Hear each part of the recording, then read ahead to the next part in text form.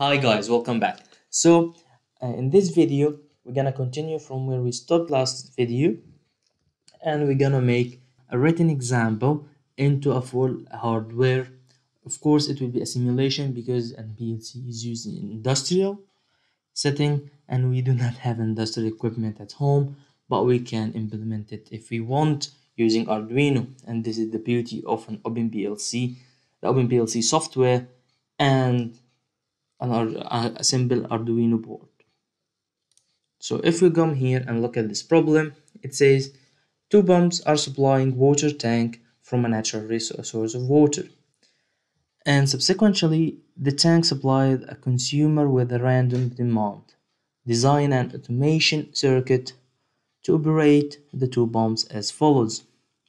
If the level of the tank is below a certain level, E1, the pump should be in operation. If the level tank is between E1 and E2, one pump, here should be both pumps, here's one pump, should be in operation. And if the level is greater than E2, none of the pump should be in operation.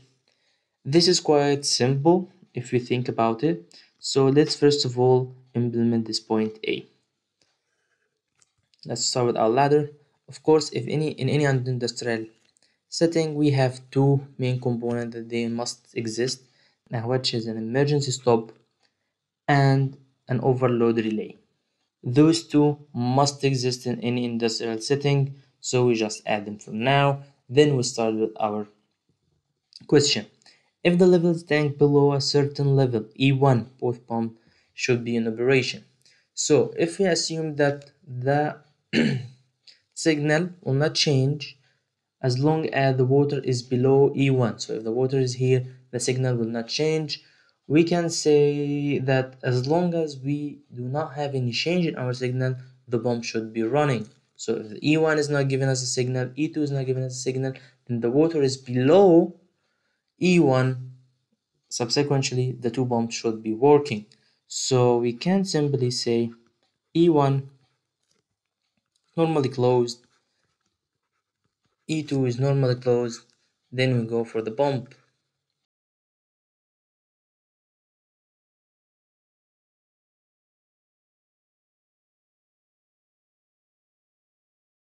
For now, let's trace it. If the level is below E1, so the water is here, and the E1 is not reading anything, so it will be no status change. So the current will work, as you know, it's moving from left to right. So it normally closed, so it's running. Stop emergency, it's running. Then we have here sensor 1. Sensor 1 is not reading anything, so there's no status change. The electricity is still going. And same here for E2. Subsequently, the pump 1 is working, and of course we have to add pump 2. Okay, then we got this done. Then if the level of the tank is between level E1 and E2, the pump should be in operation. So let's say that we also have this E and the stop as well. Of course we can just take it from here and go down. It's okay for now.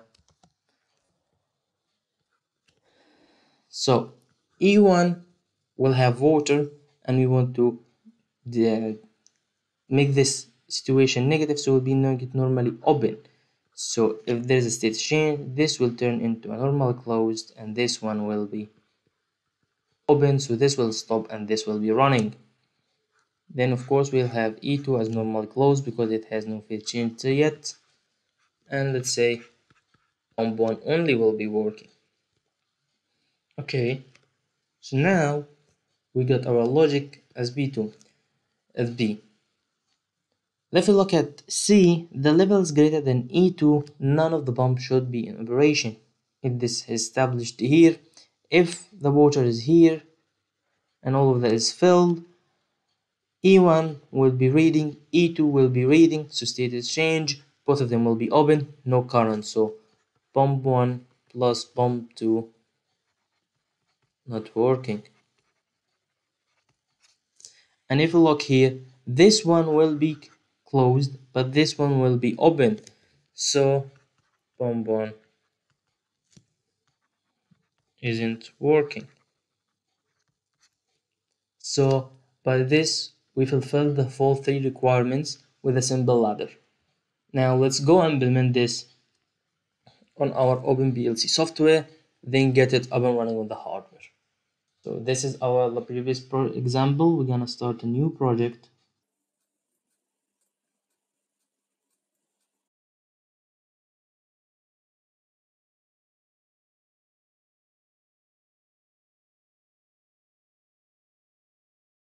So first of all, we're gonna add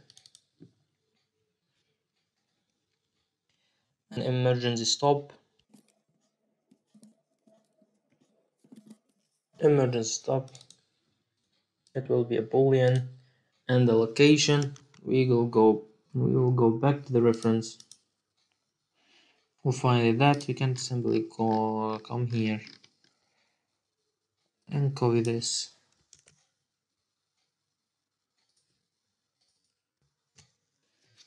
and change this one to 100. Then since we have 4 inputs, we can just simply do this. It will add it all.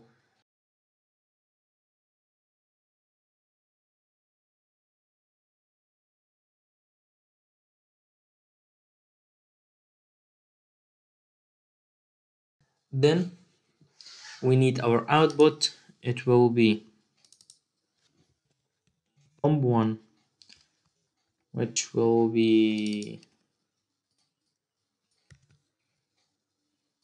that. This is 100. Then we add this pump2. So we can simply do our project.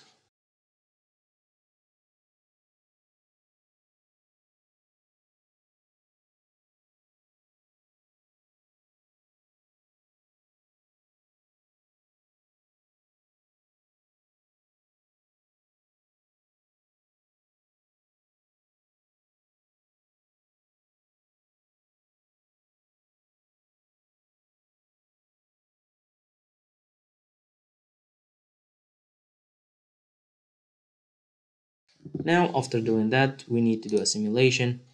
So simulation, it has no problems here to run, so there is no fatal problem from the beginning. Press here. Let's start. So in the beginning, bomb1 and bomb2 are working, and let's say we reach level E1. So force true. Now only bomb1 is working. Now let's say we got to E2, and yeah, none of them is working. So it works. Now we can simply download this and make the hardware connections. So to download it, we save it first on the computer, and let's say water pump monitoring programs.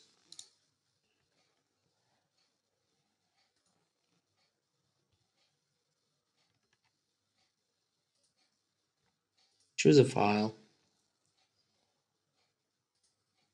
Water pumps. Misspell it. You have to. Now spell it correctly.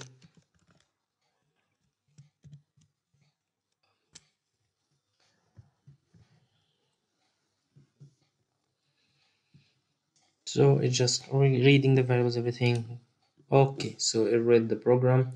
Now let's make our circuit and test it for the hardware. So this will be our circuit. We of course need Arduino. In my case, I'll be using Arduino Uno. And we will also need 4 push buttons. One for the emergency stop, one for the overload relay, one for the first sensor to simulate its reading for water, and another sensor. Then we will have 2 LEDs. We'll simulate the pump running, first pump or second pump. And of course we need 4 resistance. They will be pull down resistance. For the push buttons, in my case, I'll be using 4 10 kilo ohms resistance. We're gonna go here to the Arduino and see. As you see, my computer is disconnected from my Arduino, and we're gonna just see here what values should be where.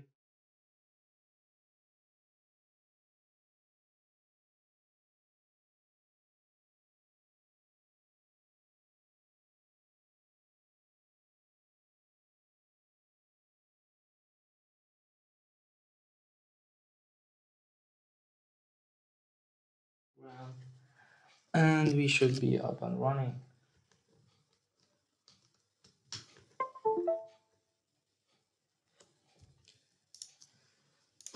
Let's stop our PLC. Start it.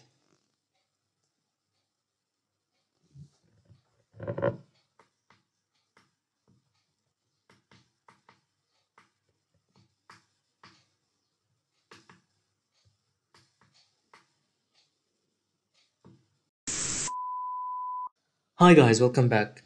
So I finally got it to work. Although the logic was correct and the simulation was working properly, the OpenPLC with the hardware is quite tricky, and apparently it does not like to have two instances of the same actuator or same coil in this, and it's quite picky, to be honest. So this is what I did to get it up and running.